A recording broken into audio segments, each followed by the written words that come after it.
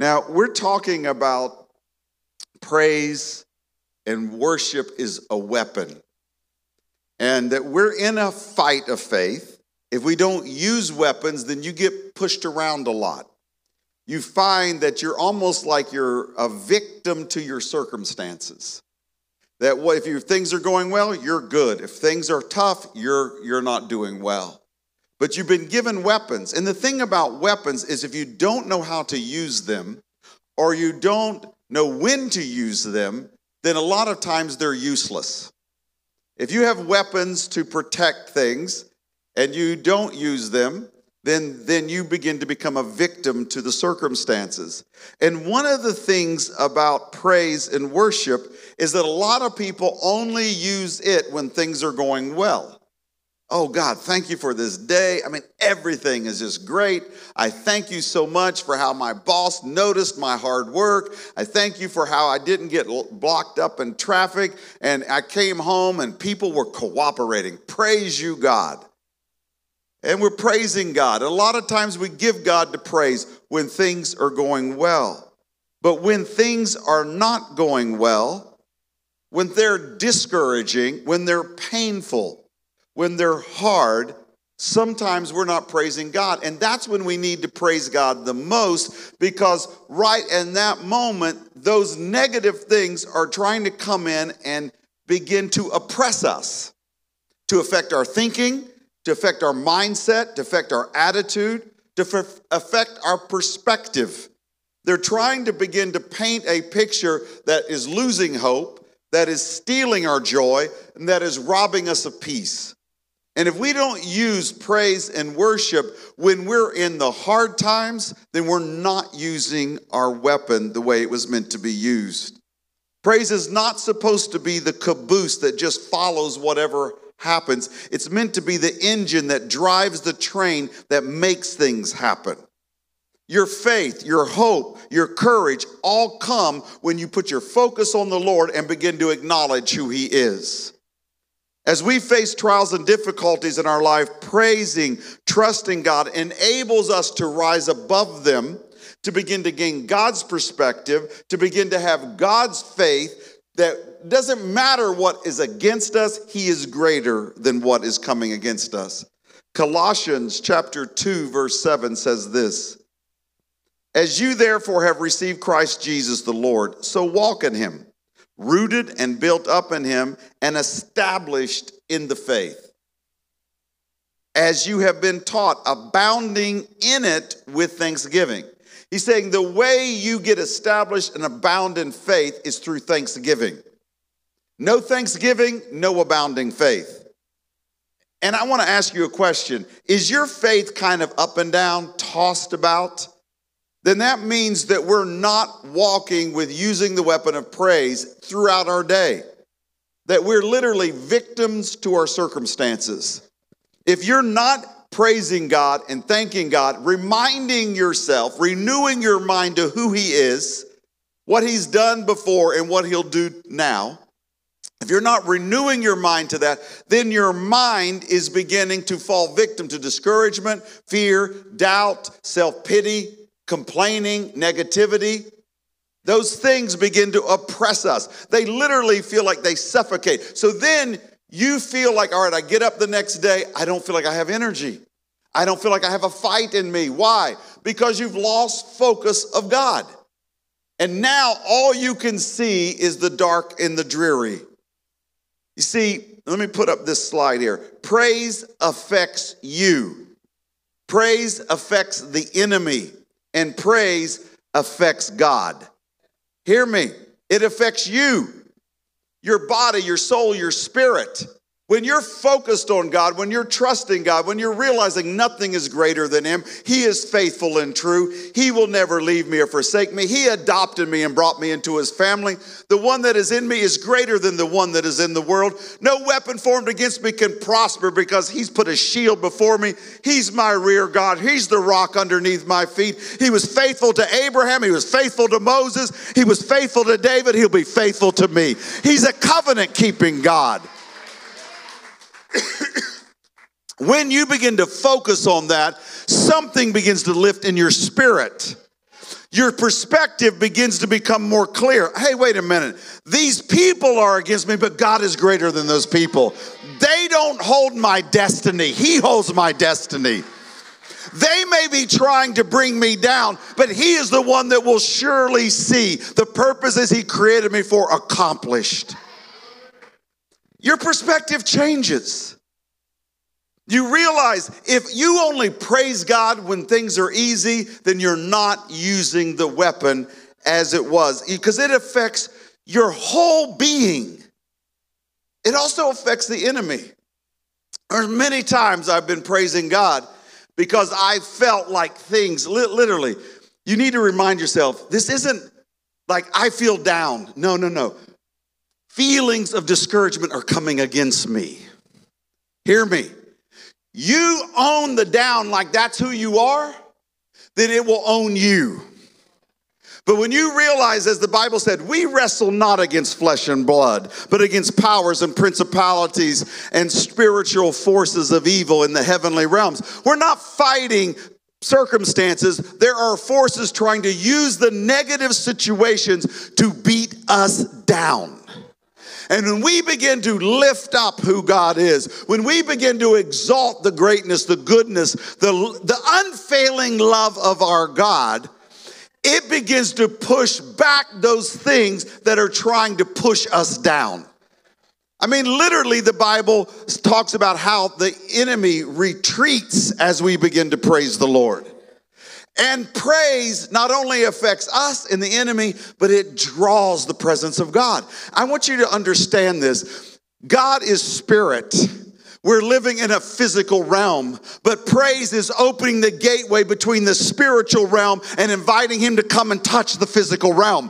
When the presence of God comes, the wisdom of God comes, the strength of God comes, the peace of God comes, the joy of God comes. You begin to realize resources of heaven are touching you in the physical realm. Praise is a weapon. It affects me. It pushes back the enemy. And it begins to draw the presence of God. Hallelujah. Everybody knows praise is good. But so many people even come into a worship service and don't praise. Come on, that's like going to a restaurant and just looking around the room. Smelling the smells. You come into worship to worship. I mean, sincerely, there are times I come into worship knowing, Lord, I can feel things pushing against me, so I'm going to come and press into you so they can begin to be pushed away. We're not victims to these moods, these attitudes, this negativity, this fear, this griping. We really know those are forces trying to push me back. I have a weapon against them. Hallelujah. When we don't praise, what do we do instead? Complain, pity, feed discouragement, speak against people. We exalt our fears instead of exalting our God. Come on, think about it. We can't wait to tell somebody how bad we got it. I mean, sincerely, I've watched this many times when you travel. Soon as one negative announcement, half the plane picks up their phone to call somebody. Yeah, we're stalled here again. It's been all day. We've been stuck in this place. It's like instead of having our focus on the Lord, we're feeding the enemy's attacks against us. We're feeding the complaining. We're feeding the griping. We're feeding the negativity. And it's a trap. It literally puts us in a trap where now our thoughts are getting darker. Our feelings are getting more negative. Our focus is more away from the Lord. Praise is what gets us through the tribulation and the trials. It's what draws us to God, strengthens and renews our spirit, begins to bring us back to my God is faithful. I mean, you honestly realize sometimes when you're in that battle, it feels hopeless or discouraging or fearful. And I'll press through to praise, and I begin to really be reminded in my spirit, no, my God is good. My God is good. He who began a work in me will see it through. When I get through and I begin to really take hold of who he is, I realize this isn't that big a deal. You realize you're being deceived when you sit in that negative thoughts. You're being fooled when you sit there and focus on the things instead of focusing on him. And that's what the enemy does. That's the reason we need this weapon. Hallelujah. I've told you many times, in my 20s, even into part of my early 30s, I struggled with depression. I did not praise God when things were hard. I thought it was fake. Are you knowing what I'm saying?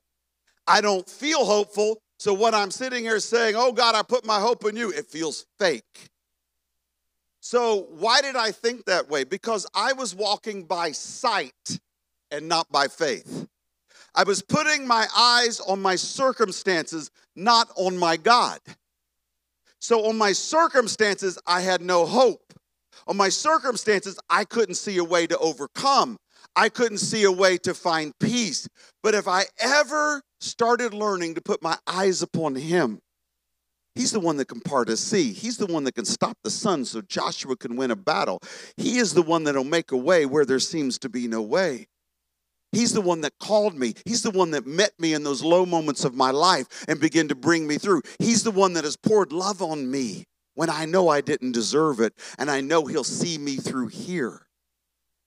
You realize that some of us don't praise because we're being controlled by our emotions instead of being led by the Spirit of God. And your emotions are holding you captive. So I was held by the emotions of hopelessness and discouragement because I focused on my problems, not my problem solver and Savior, Jesus Christ. I was focusing on I'm trying to figure out how to solve all the issues that are before me instead of trusting and believing that Jesus Christ is the way and he will lead me through what is in front of me. So my faith was up, it was down. I struggled seriously with my emotions tossing me about because I was being led by them, and they are deceptive and very chaotic if you're led by your emotions.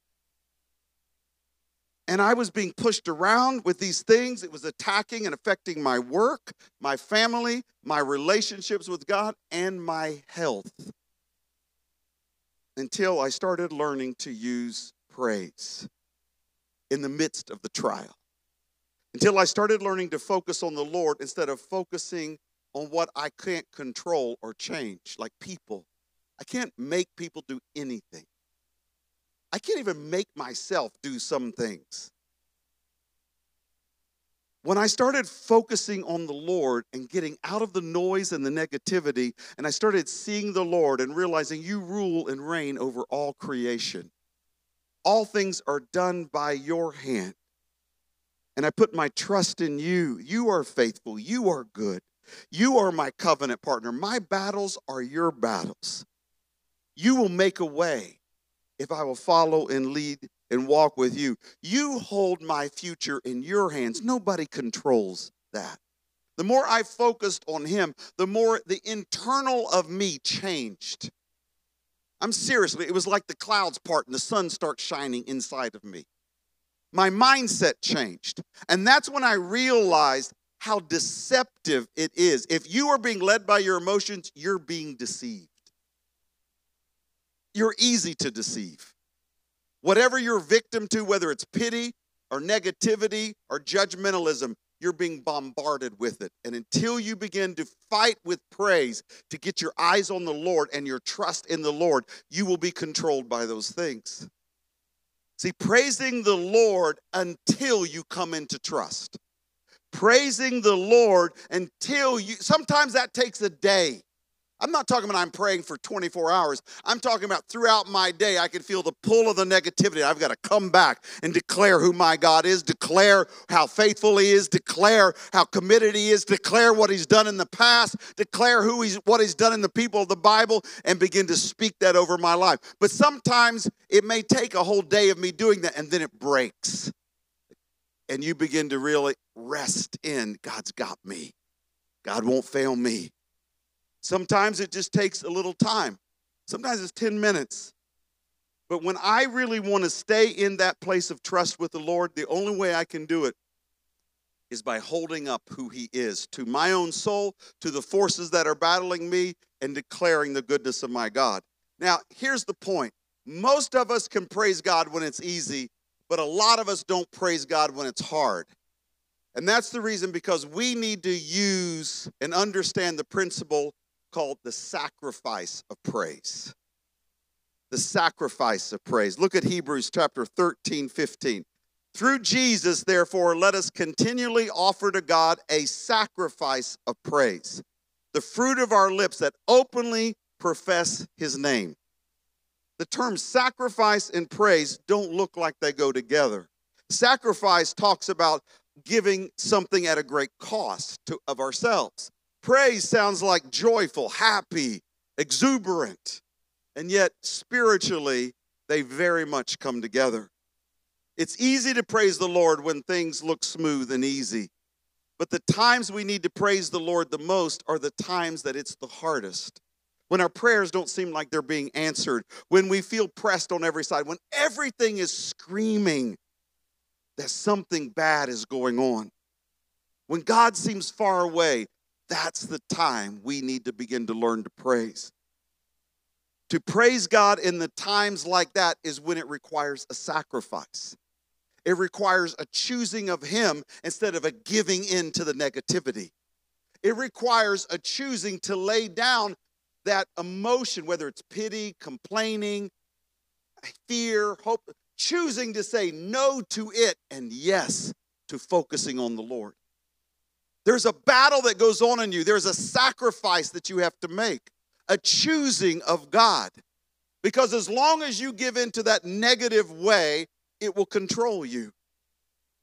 So there's this battle that goes on, and we choose to sacrifice that knee-jerk reaction, that instant way that we've always gone. I say no to it, and I choose to focus on the Lord. I choose to make it about the Lord. Even though everything is screaming, make it about me. And it's like, no, I choose to focus on Jesus Christ. I believe he will get me through this storm. I believe that I can fight and my faith will rise. I believe that in hope, not discouragement. I believe in peace and not the lies and the torment of the enemy.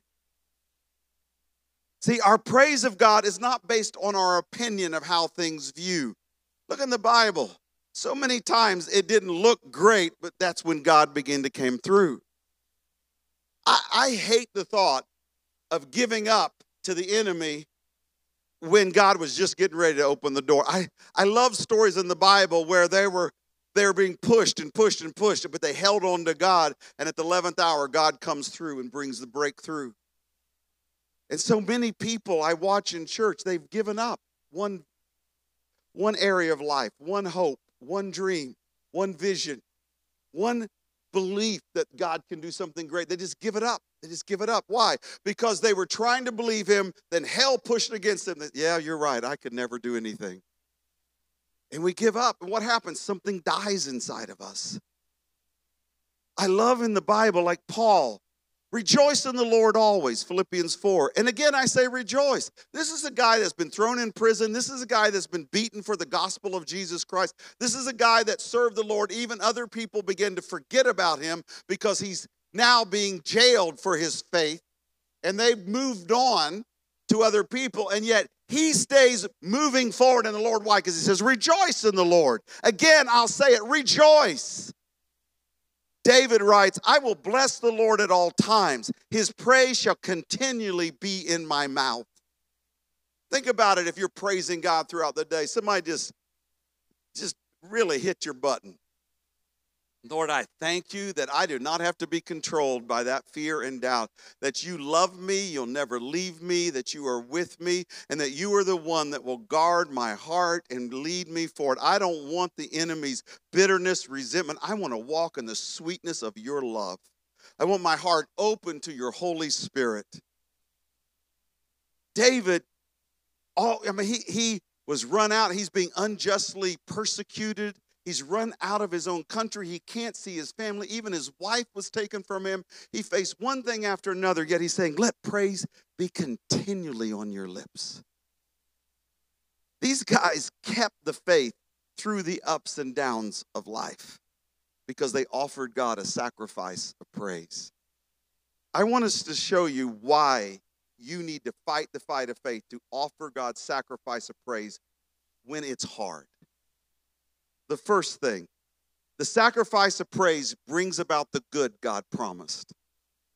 In Jeremiah, it tells us that God has good plans for us. It's a hope and a future.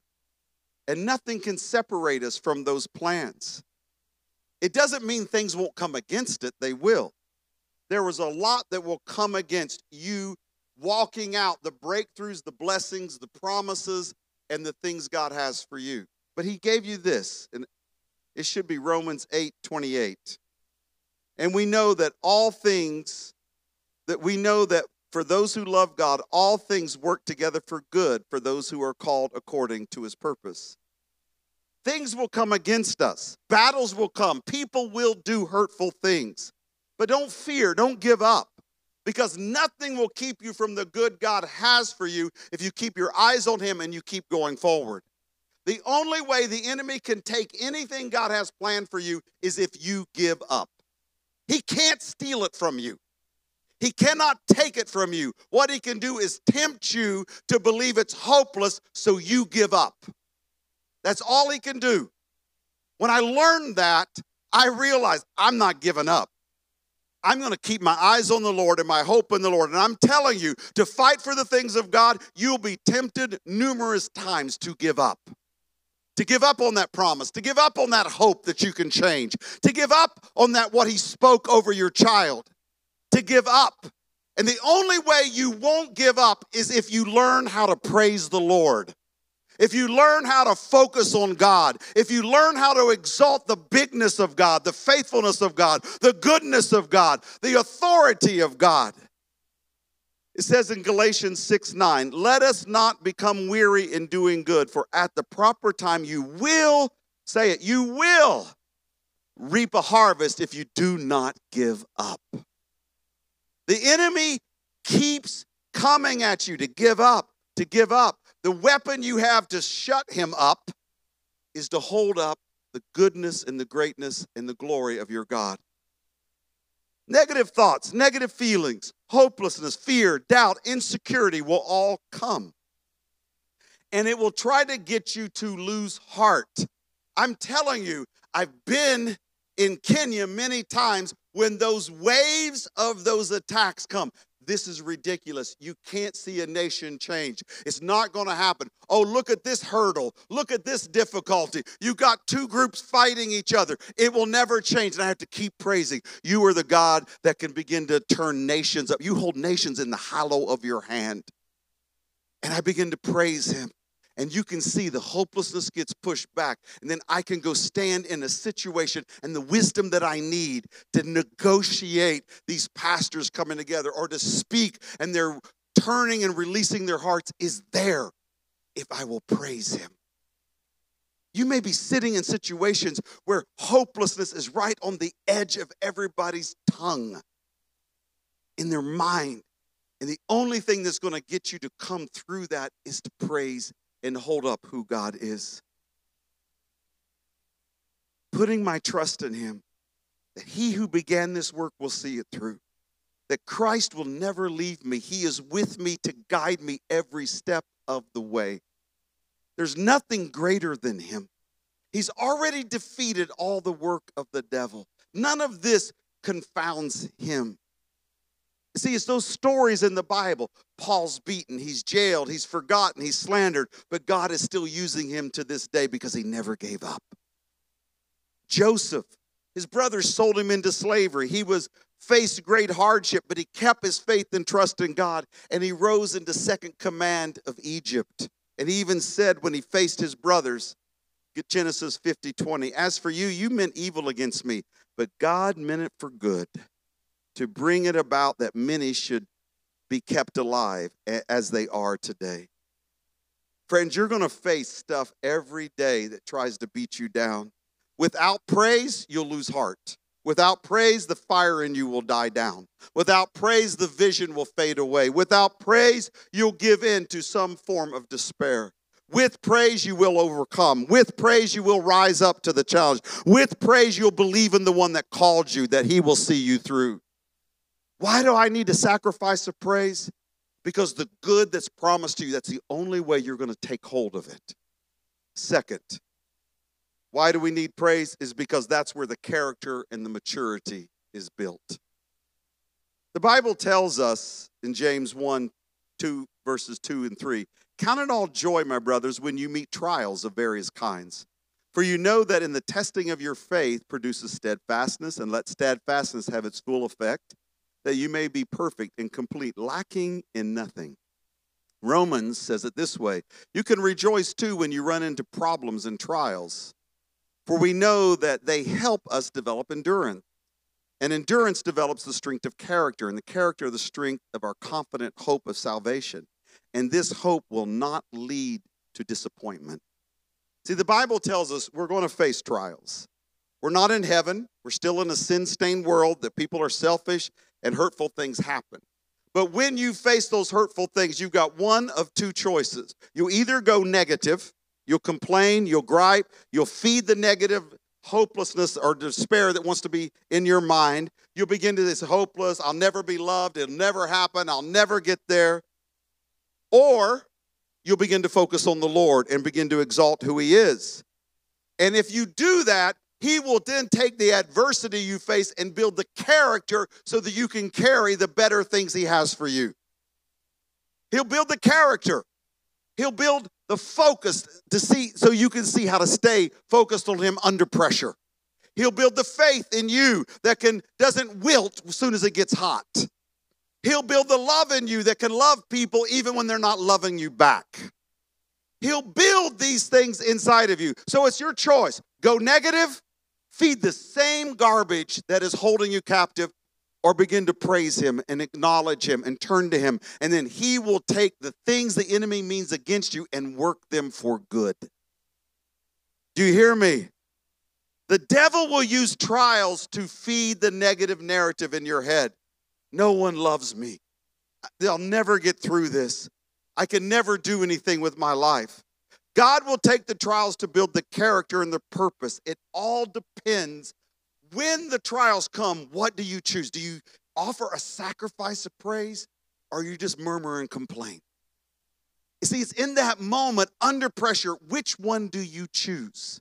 Like sometimes I choose the negative one, but I recognize what I'm doing and I stop it. Stop. I'll literally even say, never mind. Stop. And I'll go into prayer. Or I start reading the word, because what is reading the word? It turns my eyes to God. Reminds me who he is. I see so many people through the years that'll tell me things like, I don't believe in God. Why? Because I went through this hard thing. Da-da-da-da-da-da. So I don't believe in God. But I'll meet other people say, I believe in God. Why? Because I went through this hard thing and God met me there. And he became so real to me. I have people, I don't really serve the Lord. I just want to attend, get a little bit of nourishment, and then I go home. Why?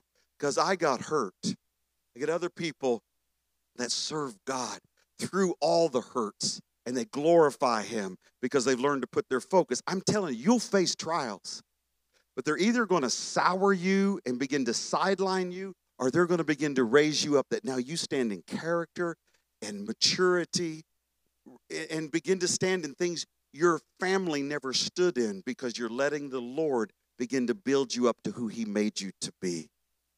It all depends on what do you do with the trial. Do I praise the Lord? I become stronger, more mature. My faith becomes more steady. Or do I complain and pity and whine? All of us have a negative knee-jerk reaction. All of us do. Am I beginning to cause that to die, or am I still feeding it? I really want to say this because I think some of us have been sidelined for a while, and if we would start offering to God praise when the pressure comes instead of the usual thing we do, we would begin to get back into the game, and God would begin to use our lives. Literally, there's a story in the Bible of Jeremiah. Preaching goes so fast here. In Africa, I can go on forever and ever and ever. I just look at the time. Okay. Jeremiah had lost hope and he started whining and saying, I wish I'd never been born. Oh, it was so terrible the day my dad was told of my birth. And he's whining and complaining. And God comes to him and said, Jeremiah, if you'll stop speaking worthless words, I'll use you exactly as I said I would use you. And what strikes me about that is some of us have been speaking worthless words. If we will stop it, God will begin to use us exactly as he told us in the beginning of how he would use our lives.